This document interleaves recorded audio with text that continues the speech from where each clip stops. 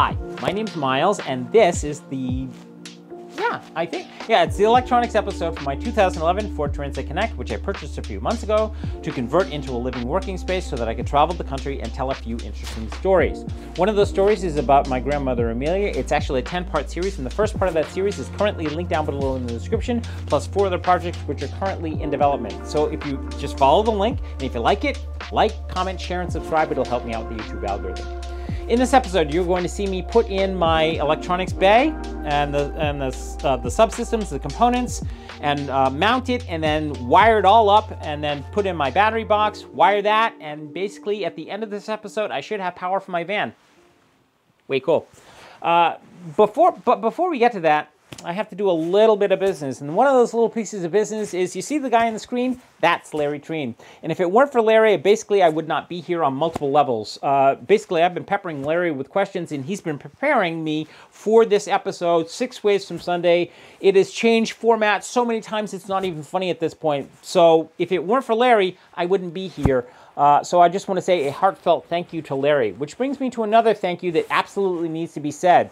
This is a crowdfunded project at this point. I ran out of money about 3 months ago, and every dollar that has come in from point A to point B has gone right into this project, and I basically have no money left to eat on. So if you can, find it in your heart to donate $3, $5, $7, whatever you can afford, trust me, it'll go a long way to making those projects that I just talked about actually happen, because I'm out of money. So $3, $5, $7, whatever you can afford, it'll make things much easier. Last little piece of business before we dive into the episode is, if you like this stuff, you find it useful, you find it helpful, then do me a kind courtesy and hit the like button and the subscribe button and the notifications bell to be notified every single time I upload new content. I think that is enough yapping, so let's get right into the episode and actually power my van. Yes!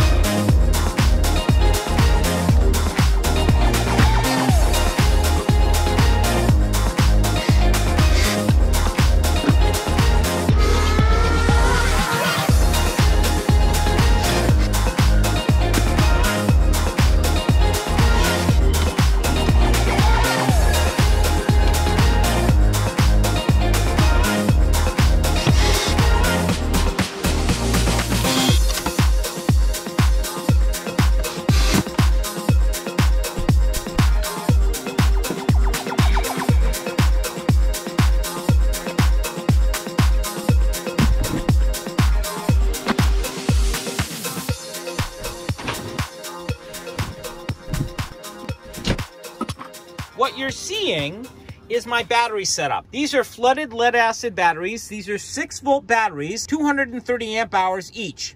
So it's running in series and parallel, 430 amp hours of battery power. That's all you need to know. Some people are gonna say, well, why didn't you get lithium ion? Lithium ion, for those with actual pockets, I didn't have lithium ion money. So not so much for that idea. Flooded lead acid is what I had money for, so that's what I got. And truth be told, I got way more power than I could ever ask for. So that's what those batteries are for. So what you're seeing here is a whole lot of spaghetti wire mess, but I will explain what that spaghetti wire mess is. So what you're looking at is a 2000 watt pure sine wave inverter, not a pure sine wave inverter charger. I'll explain why in just a little bit. A solar charger controller, 20 amp, a transfer switch, which you almost never see, a breaker switch, two bus bars, and quite literally the heart of my system is my power center converter. Kind of sort of important. And last but not least is pretty much the way in which I charge, at this point, about 80% of the time, which is the battery isolator switch, is what you're seeing right now. All right, so those are my components. All of the components are listed and linked down below in the description, so if you want to go get. All right, so let's talk about this guy, because this is what everybody thinks of as the heart of their system, and they'd be wrong. This is an inverter, a pure sine wave inverter, not a pure sine wave inverter charger, which I'll explain in just a little bit. So the pure sine wave thing is kind of sort of important. If you're running sensitive electronics, it doesn't matter what they are. You do not want a modified sine wave inverter. You want a pure sine wave inverter. The pure sine wave inverter, it allows me to run my sensitive electronics. That's all that means. So the larger the number, the more stuff the higher wattage you can run. It's that simple. But you have to have a battery pack to handle it. And I have a battery pack to handle it. All right. Now, quite literally, this is not the heart of the system. If this were an inverter charger, then it would be the heart of the system, but it is not an inverter charger. It's just the inverter. And the reason I did that is because of this guy, because this is basically a 30 amp charger. It allows me to run, basically, it allows me to charge independent of the inverter, which is kind of sort of important. But it also allows me to run off of shore power, which is what this guy is. However, the real trick of the system is this guy right here, and that's the transfer switch. This transfer switch allows me to essentially act as in a user simple fashion. What that means is that I don't need to worry about where my power is coming from, because when it senses power coming from A, B, or C, it switches automatically and then charges the batteries. It does not matter which one is which. So I can charge off the engine. I can charge off of solar, shore power. I can charge off of solar if I need to. And the transfer switch, that guy allows me to do that. So that thing is like a godsend as far as I'm concerned. All right, now the real heart of this system, and you're going to think to yourself that this is the heart of the system. It's not. It's actually the power center. The power center acts as my fuse box and my 110. So it does those two things at the same time, while it's also acting as a converter, which means it allows me to transfer all of that energy that I'm capturing from 3 different sources and then plug that stuff all directly into my battery. So let's get into the wiring mess here. And you're going to think to yourself, that's really confusing. It's not. All of the black and red, the thin black and red wire, that is 12 gauge stuff. And that is for my 12 volt stuff. And that goes that all gets wired directly into here. And that comes into this stuff. That's what you see, this wire mess right here. And you'll notice that I've labeled it all. This runs my pump, my lights, my fan, my refrigerator is all running off of 12 volt. kind of sort of important. And the reason why you want to run off of 12 volt and not 110 is because when you run off of 110, it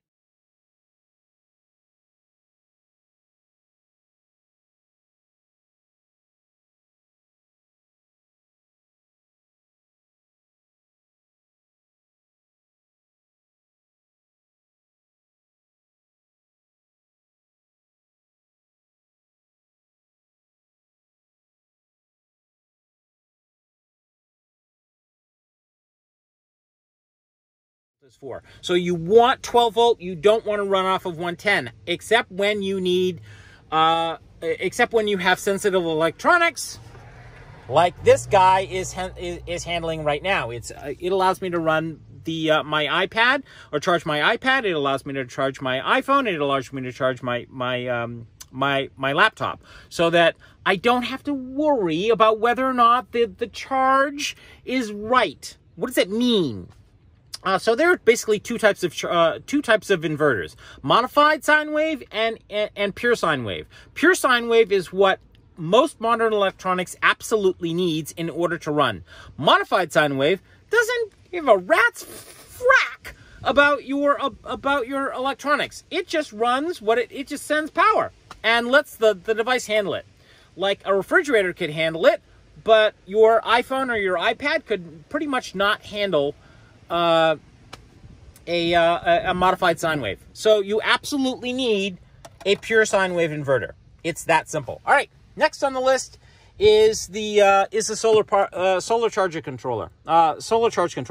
Basically, at this point, that solar charge controller is not really, it's wired up so that I can charge my batteries. But there's no solar panel here because I basically haven't installed them yet, and I need to install them. Even though they work, I basically have 200 watts of solar power. All right, let's move on. This guy right here is my breaker switch. What you're seeing right here are two wires. This is the battery positive, and this is the battery negative.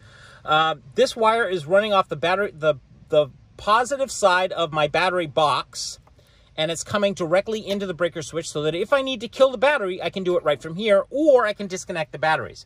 And that battery positive is running directly into the inverter, so that if I need power here, I can grab it to the 110 side. And there's also the battery negative, which is also running right to the battery negative side of the power of the pure sine wave inverter.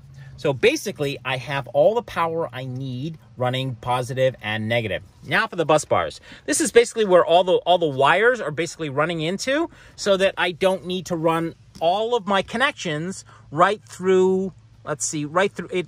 Not everything has to be here, and not everything has to be here. So the whole reason why you have bus bars is so that you can, you're not, all of your connections are not coming directly into the battery or coming directly out of the battery. You can connect them to the bus bars so that you can patiently manage those cables. That's all a bus bar does. All right, let's talk about this guy just a little bit more, and then we're almost done. All right, so my power center converter. Basically, this allows me to run my fan, my lights, my refrigerator, and my water pump, all off of my 12 volt. And this allows me to run this is my 110 side, and it allows me to run my my sensitive electronics. That power center is incredibly powerful, and it also allows me to run my basically it acts as a converter, a 30 amp converter, so that I can basically charge my batteries if I need to. It's been rewired slightly so that 30 amp charger goes directly into the transfer switch. That's it. That's all. All right. So to wrap this all up, and it does not need to get that complex. There are a couple of things that I'd like you to know that you absolutely need to know going forwards. One is that this is not user complex. It really isn't. It just requires you wrapping your head around this stuff for more than a few hours. And it may require you to go out and hire an electrician if you are not electrically minded. And most people aren't. So go hire an electrician to help him or her map out your system so that you can not end up in a fireball. That would be bad. That would be bad if you follow my meaning. All right. So that's one. Two is something I should have wrapped my mind around before I did this or while I was doing this, and I did. And I wasn't making the connection between X and Y. So I'm going to make the connection now. Early on, Larry had me map out how much power I would need. And I'm like, okay, why do I need to do that? Can't we just like wire up some batteries and buy an inverter and be done? No. You can, but it doesn't help you. So the reason why you want to map out how much power you need is so that you can properly size your system to your batteries and your inverter. That's why you're doing that. So map out how much wattage your devices require. And then add about 20%.